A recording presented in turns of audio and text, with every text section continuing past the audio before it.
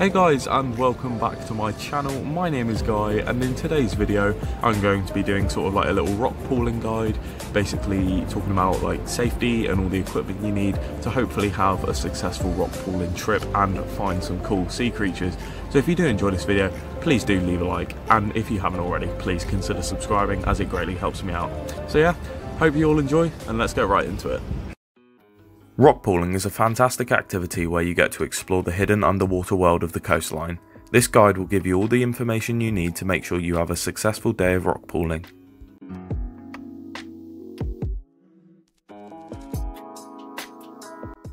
This is where you get to observe coastal wildlife in their natural habitat.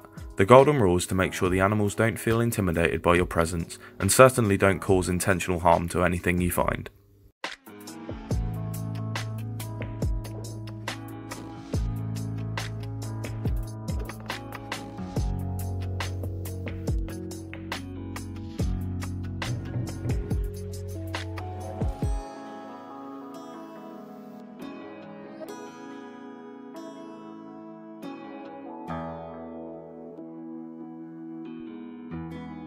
Arguably, the most important thing to consider before you get your feet wet is the tides. You ideally want to aim to get to your location of choice around 1.5 to 2 hours before low tide, to give you the most time possible. And these clips were filmed during a spring tide. This means that the tides were much lower than usual, and I highly recommend rock pooling during a spring tide. As you can see in this clip, I'm at the lowest point of the tide, as the beach is way over there in the distance. The crucial thing to know about tides is that they come in very quickly. Make a note of the high and low tide times before you go rock pooling, as failing to do so puts yourself at risk of getting cut off. In this clip, you can clearly see that the main exit to the beach is way over there and has been cut off by the tide. Luckily, in my case, I am able to climb up the rock armour, but of course not everyone will be able to do that, so you have to be careful and keep an eye on the tides. The upper shore can also provide a lot of rock pools if you don't want to go too far out.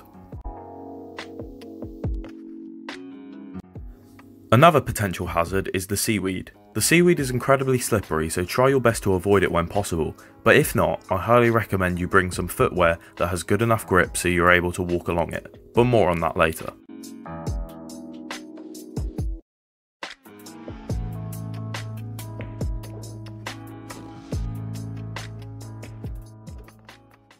Now in the next part of this video, I'm going to be showing off some of the equipment that I typically bring on every rock pooling trip. Now do keep in mind you don't need all of the stuff that I'm about to show, but it is a good idea, well some of the things are a good idea to bring. So the first thing is a first aid kit.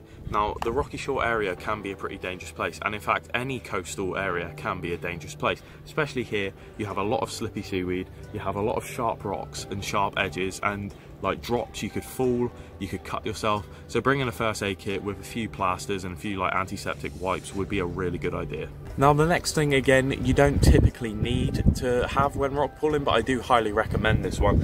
It's a pair of wetsuit boots. Obviously they are gripped at the bottom, so it's good for traversing the seaweed, because obviously the seaweed is very slippery, as I just mentioned. And also a pair of wetsuit gloves are pretty good as well. I bought those recently just because the water can be really cold sometimes, so obviously wearing a pair of gloves will help you and will keep you a lot warmer.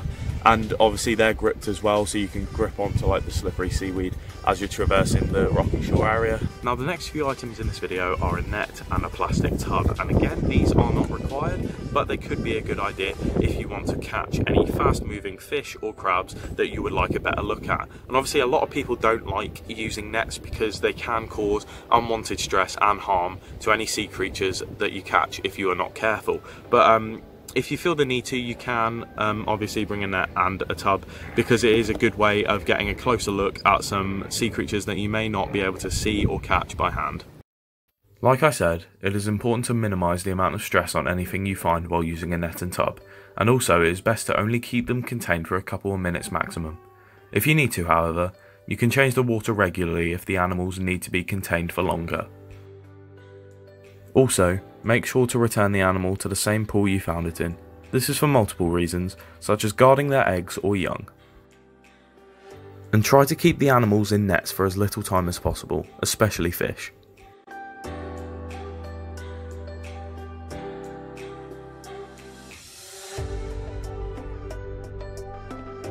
Another thing you can bring on a rock pooling trip is an underwater / waterproof camera. Now, if you've seen my channel, watch the videos on my channel, you'll know I like to post a lot of underwater footage on here.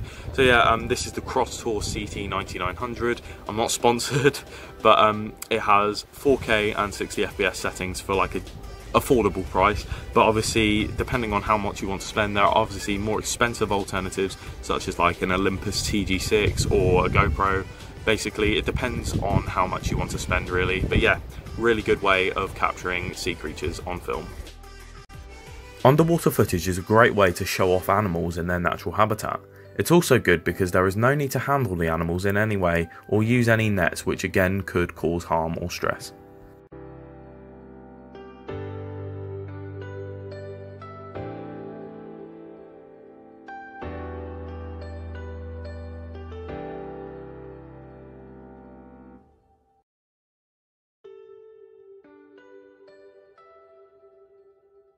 And the final thing you can bring on a rock pooling trip that I would recommend is an ID guide, and this is the RSPB Handbook of the Seashore. And ID guides are very good because obviously they have loads of information about all UK coastal wildlife, and they're very good to bring along as you may find a sea creature that you have never seen before, or one that you would like to find out more about. And the ID guides will have all that information for you, and they're really good. There are hundreds of UK based ones that you can get. I'll probably flash up a few here that I also recommend, that I also have in my collection. So yeah, ID guides are very good and you should use them. I forgot to mention this, but a mobile phone is also really important to take with you while rock pooling.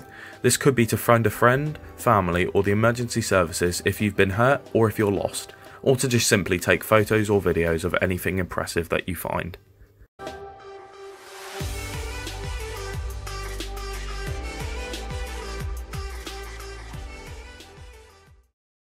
The final section of this video is about how to find the animals. You've thought about being safe and what you'll need to bring, so now let's go and find something cool. Now you can go in all guns blazing and get knee deep into a rock pool straight away, but often if you just pick out a pool and watch closely for a minute or so, you could potentially see life moving around. Avoid making any fast movements around the rock pools, as this can startle the more timid creatures like fish and prawns.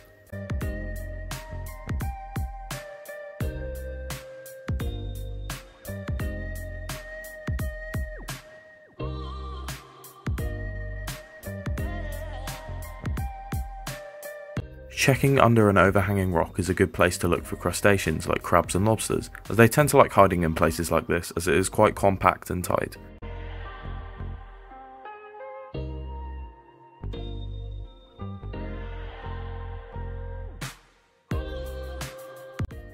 A lot of creatures tend to hide in the seaweed like this, so it's always a good idea to check underneath it.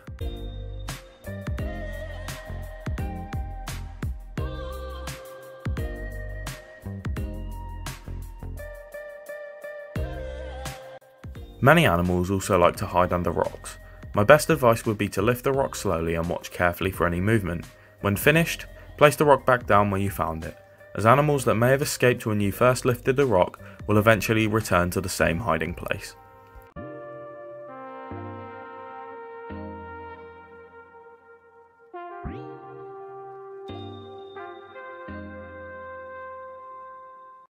I really hope you found these tips helpful, and I also hope you'll keep them in mind when you next go rock pooling.